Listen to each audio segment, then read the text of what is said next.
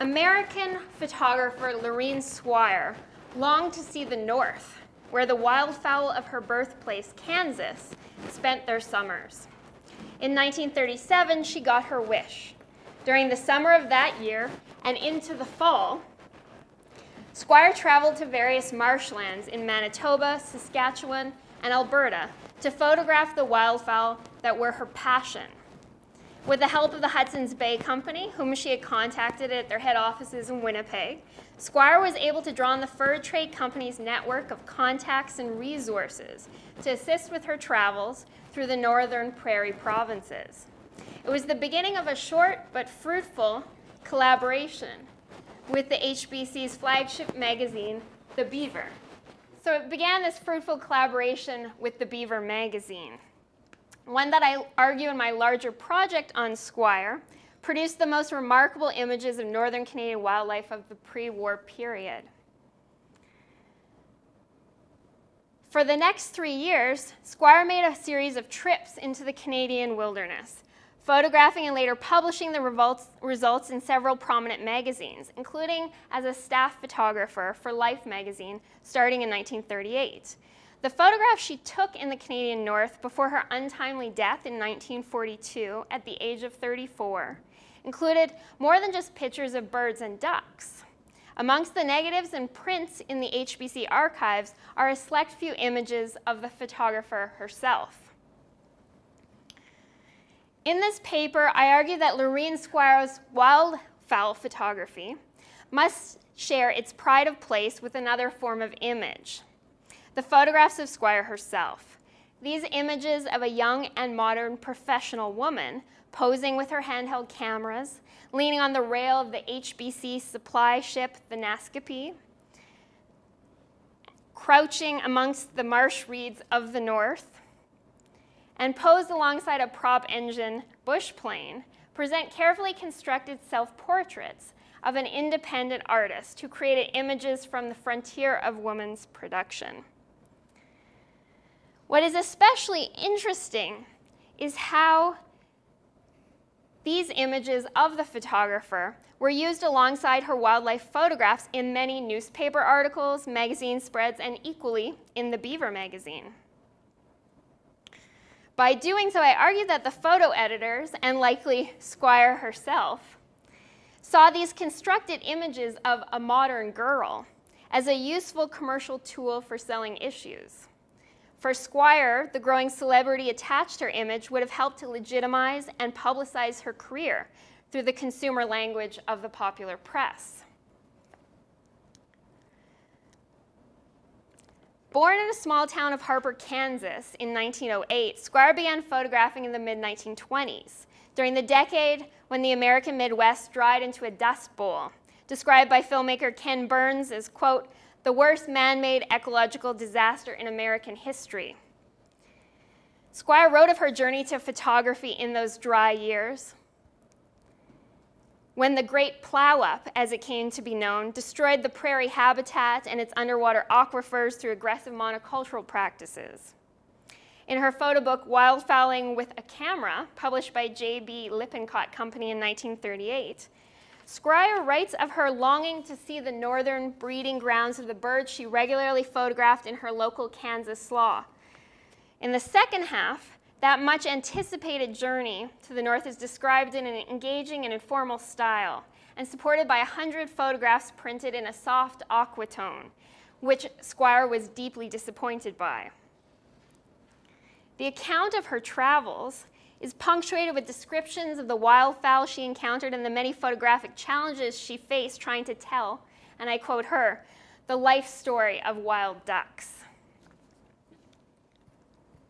In the introductory chapter to what is her only published book, Squire describes how that ecological disaster shaped her photography. And I have an extended quote here. It was about the time that I had begun to learn something concerning the photography of wildfowl that the dry years set in. But by then I had already encountered enough difficulties to be able to accept the Kansas drought with some philosophy. The region in which I live lies upon the edge of the Dust Bowl, along that vague boundary line that marks the beginning of the short grass country. Here, even during the most severe years of drought, there still remained a few pools and waterholes upon the prairie's face. And here I can photograph the few water birds that return to these diminished waters. The tone of her account might remind not a few of you of another singular memoir about place by an intrepid female, published a year before Squire's own story, which famously begins, "I had a farm in Africa, at the foot of the Ngong Hills." These words by the renowned Karen Blixen, aka Isaac Dinesen, remind us that the interwar period was a time of great freedom and success for women artists of all sorts, a time when the modern girl, a fresh iteration of new womanhood, was becoming a global phenomenon in representation and in fact, from Amelia Earhart to Leni Riefenstahl to Margaret Bourke-White.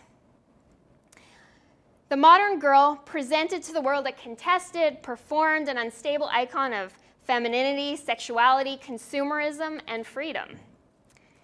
In her book on feminine modernity in Canada, Jane Nichols describes the modern girl this way. She consumed goods from clothing to cigarettes and eschewed established visual cues of gender, class, and ethnicity.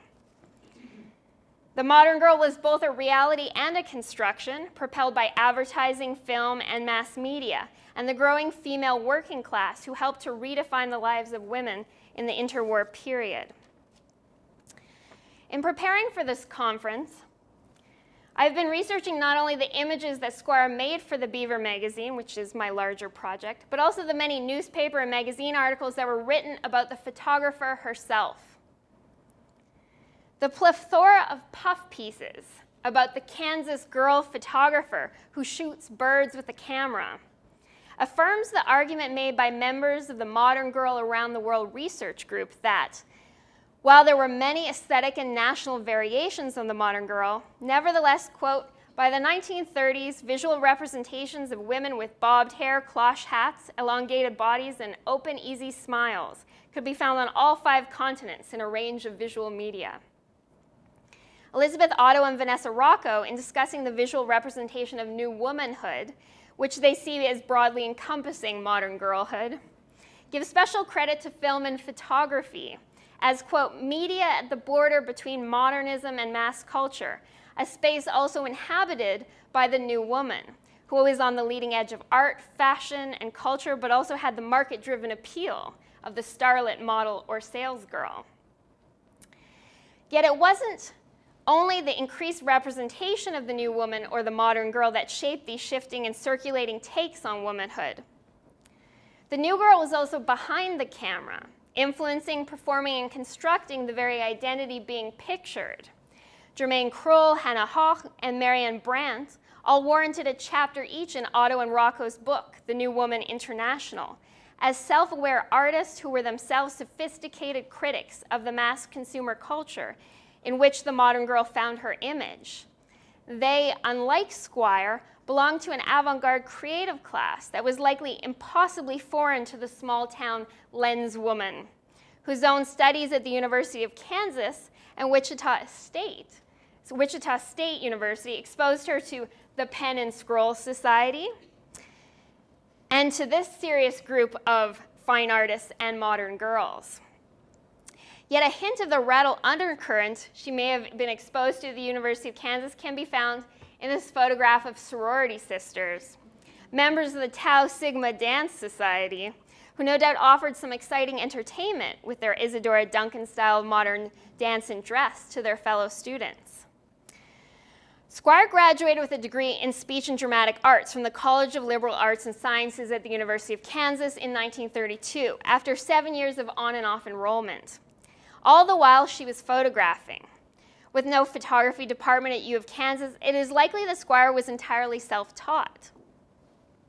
In fact, several of the newspaper articles about the girl photographer mention the story of her first camera. In an interview with Victor Murdoch of the Wichita Eagle, Squire describes coming to the camera not through the gallery, but through her failure with the shotgun.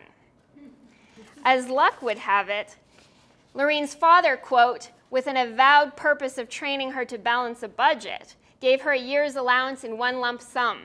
She spent the whole of it on an Ernemann camera, made in Berlin, which she found in the camera advertisements.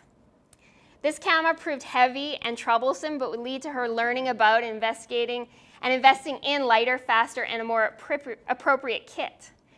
This origin story about Squire, published in a Kansas state newspaper, is just one of dozens of regional and national publicity pieces about the bird life artist. Someone like Lorene Squire, an outdoorsy small-town girl with a serious passion for feathered fowl, has never been discussed in terms of the urban and cosmopolitan women photographers who have come to be held up as iconic figures of modern girlhood, or even the more serious modern woman.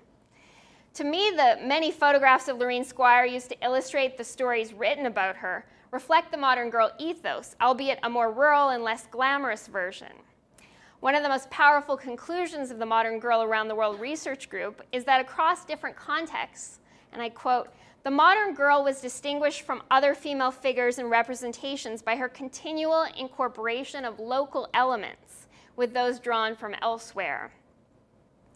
Lorene Squire, posing with her camera, her hair bobbed and pinned up, wearing lipstick, a pencil skirt, or sometimes trousers, her shirt freshly pressed or sometimes concealed beneath a Hudson's Bay point blanket coat, but always poised and put together, shows a carefully constructed version of the modern girl professional as both artist and outdoors woman. This is not the vamp or seductress variation of the modern girl, yet they do share something in common.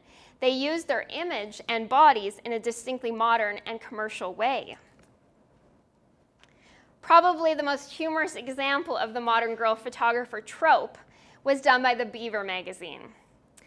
Lorene Squire photographs Babes in the North, published in the December 1940 issue of the magazine, is a composite article of photographs that Squire had made while working for the Beaver, images that were for their use only. So they contrived this delightful article made up of pictures of baby animals and one baby and a definite babe wearing her Hudson's Bay coat. In what is quite an unusual prose for the magazine, the text announces that, quote, "Beaver addicts will doubtlessly be charmed to know that the lady appearing out of the duck blind above is Miss Lorene Squire. On closer inspection, it will be seen that, like another famous woman photographer, Miss Margaret Bourke-White, she wears a Hudson's Bay point blanket parka. For the benefit of those interested in such details, we might add that while the life photographer favors a multi-stripe model, vide Harper's Bazaar for March 1st, Miss Squire sports a pine green one with a black stripe, a choice that was undoubtedly made in the interest of camouflage as well as style." This clear use of Squire as a model and advert for the Hudson's Bay coat line, seen here advertised in a double spread from the magazine, shows that while the Beaver valued her as a photographer and contributor to their mag, they nevertheless saw her as a significant commodity. Yet some of this adventurer version of the modern girl can be seen in photographs of Amelia Earhart, the first woman to cross the Atlantic in a solo flight. Earhart was partly chosen for this groundbreaking flight for her appealing looks, but also as a career woman and an athlete who offered a seriousness to the role. Kristen Lubin argues that Earhart, quote, "was a potent symbol of radically shifting cultural and stylistic ideals, and photographs of the iconic aviator with tousled hair, leather jacket, and silk scarf were tangible manifestations of that symbol and the means through which it was disseminated." Earhart, through her carefully constructed self-image of a powerful woman, quickly captured the imagination of the public. She became a media sensation. Yet it was, states Lubin, quote, "her profession that endowed her with this aura of excitement, advancement, and risk." To be daring and adventuresome, to put home and family aside in favor of one's passion, was part of her seductive appeal to audiences, and especially other women. In this way, she may have shared a common esprit de corps with Lorene Squire, whose trips into the bush were perhaps not as exciting and risky as flying across an ocean, but were certainly daring for her day. Squire's travels to the north would be considered intrepid and adventurous even today. She not only spent several months in 1937 crossing the northern prairie provinces by canoe, by plane, and by train, but the next year saw her travel to Richards Island in the eastern Arctic, to North Battleford, Saskatchewan, then to Churchill, where she boarded the HBC ship the Naskapee and headed north to Fort Ross, Baffin Island, and Greenland. As the Beaver was to put it in the 1938 December issue, and I quote, "Only a few mounted police and Hudson's Bay men have ever covered both western and eastern Arctic in 1 year. No camera artist and no woman has ever done it before." While this claim must be taken with a large pinch of salt, or at the very least acknowledged as the piece of colonialist paternalism that it is, after all, what they really mean is white woman. Nevertheless, the support that Squire received at the Beaver and throughout the North demonstrates that her art was deeply appreciated, regardless or maybe because of her girlhood. Lorene Squire died on the 13th of April, 1942. She was traveling by car with John Joseph Matthews, writer, historian, and tribal leader from the Osage Nation of Oklahoma, and Mrs. Elizabeth Hunt of Pawhuska, Oklahoma, who had later become Matthews' wife. Squire and Matthews were to have written an article for Life magazine on the prairie chicken in Oklahoma. Squire was in the back seat when the car went off the road and onto a soft shoulder. She ended up with a crushed pelvis and died in hospital. She was 34 years old. At the time of her death, Squire was excitedly planning her next trips to the north to photograph a BC winter and to visit the whales at Tadoussac, the mouth of the St. Lawrence. Her career was exploding. In a short letter dated the 8th of April, just days before her death, sent to Cliff Wilson, the Beaver editor, and based on her letters, a great friend, she describes some tensions between herself and the Saturday Evening Post over the exclusive rights of her Beaver pictures, and her frustrations with the business of publishing, including the terrible reproductions of 3 of her shots in the New York Times. She grumbles, "Have never had so much trouble taken from my shoulders as what can be done when pictures being all settled."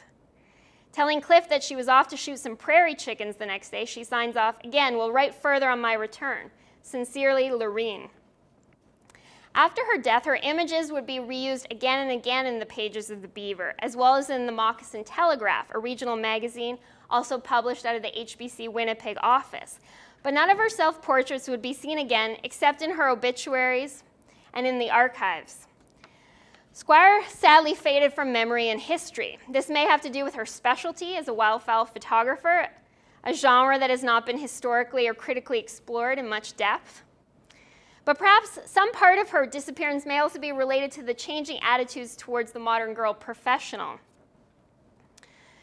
To my contemporary eyes, there's a combination of naivety and earnestness, and a somewhat embarrassing genuflection towards the consumer gaze in many of these images.